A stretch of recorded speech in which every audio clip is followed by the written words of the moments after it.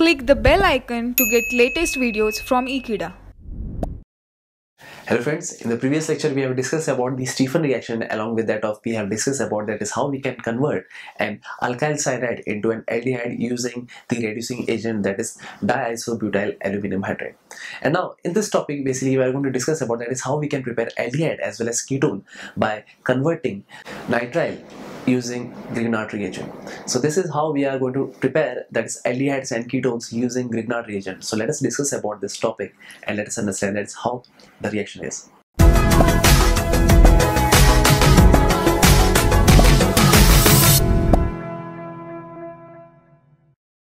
So in this topic we are going to discuss about that is how we can prepare an aldehyde as well as ketone. So let us discuss about that is how we can prepare aldehyde using Grignard reagent. So talking about the aldehyde, that is what we have to prepare. So for that we are using hydrogen cyanide, that is HCl. So whenever HCl is been treated with the Grignard reagent, and this is what I am going to represent about the general reaction. So the Grignard reagent can be represented as R-MgX.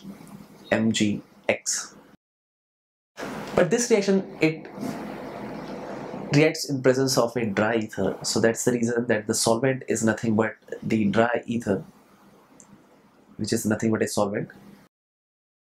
So this is how basically the reaction, it will form an imine complex, or that is also known as adduct. So here basically the R dash, it will attached on the carbon atom, while the rest of the MgX, it will be attached to the nitrogen atom. So that is how we'll get, that is R dash carbon having one H, and this will be this triple bond, it will be converted into a double bond, and this is NMgX. So this is a complex, or this is known as adduct, that has been formed over here, but the reaction doesn't stop here because this is not the main product that we have to get. And that is how basically the reaction proceeds with acid hydrolysis, and that is how basically the product that we will get, that is it is R-CH double bond O, and the rest of the byproduct is, I would write over here as MgXOH, along with that is NH4OH. So this is the product that we have got over here, and the main product that we have got is basically an aldehyde. So suppose if we have to prepare an aldehyde, obviously we have to use hydrogen cyanide. So if we use hydrogen cyanide, then only, and if that undergoes a reaction with the Grignard reagent, then we could obtain an aldehyde. So let me discuss about the example here. So suppose if we have considered that is hydrogen cyanide, and suppose if it reacts with the Grignard reagent, and that Grignard reagent is nothing but CH3MgCl, suppose, or we could also consider as MgBr.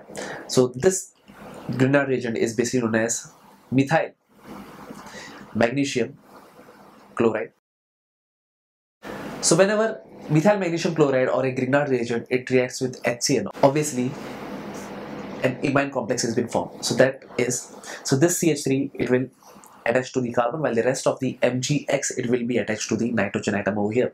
So therefore we could get, that is CH3, this is C, and this was the hydrogen atom that was been attached to the carbon atom over here, and this will be a double bond nitrogen, and this is MgCl. So this is the complex, this is an intermediate that has been formed, and that is known as adduct.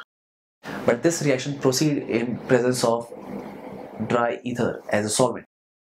So now this reaction will further undergo acid hydrolysis, that is in presence of H3O+, and now the main thing is we will obtain an aldehyde. So in this case, that is CH3C along with this H hydrogen atom over here, and now this double bond would be occupied with the oxygen atom, and the rest of the thing, or rest of the byproduct, if I would say, that would be MgClOH, and the other one would be NH3.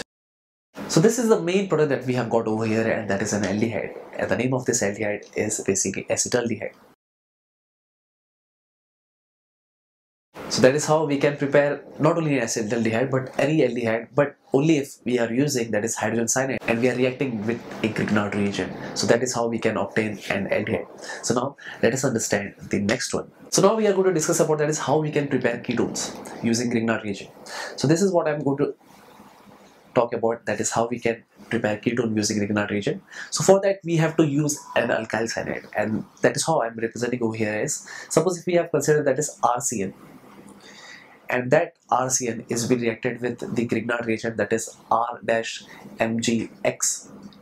Obviously, that should be in presence of a solvent, and that is nothing but a dry ether, or we could call it as a solvent that has been used over here. So again, the reaction is very much similar to that of the previous one that we have did. So it will be nothing but R. See, this R group, it will be attached to the carbon atom over here, so therefore this will be R dash, while the rest of the thing, it will be C double bond N MgX.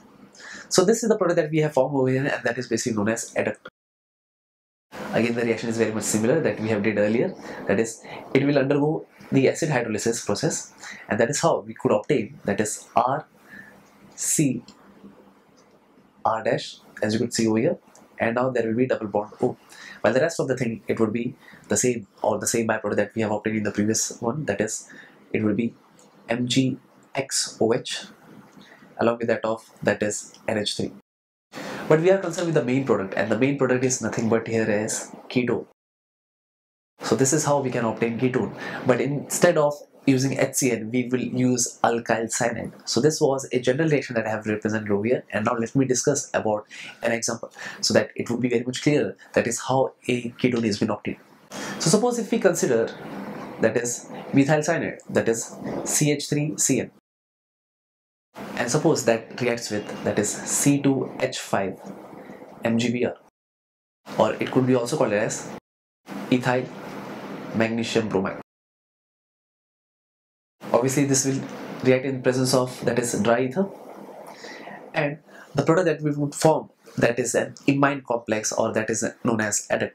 So that is nothing but, I would write it over here as CH3C, and instead of C2H5, or instead of R dash, I will write it over here as C2H5, and this will be double bond N MgBr. But obviously this will undergo a reaction that is known as, it will undergo acid hydrolysis process, and that is how basically we are using dilute HCN solution, and the main product that we could get over here is CH3 C C2H5 double bond O along with that of the byproducts, and that are nothing but MgBrOH along with that of, that is, NH3.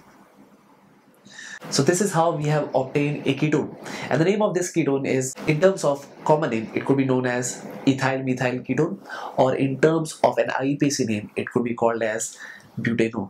So this is how we can prepare aldehyde as well as ketone by using Grignard reagent. Along with that of, suppose if we have to prepare aldehyde, we have to use HCN, and suppose if we have to prepare ketone, then we have to use an alkyl cyanide. So this is how we can prepare aldehyde and ketone by this process. So thank you friends for watching this video. I hope you have understood this video very clearly, and I hope I'll see you next time. So till then, don't forget to subscribe Ekeeda channel. Thank you so much.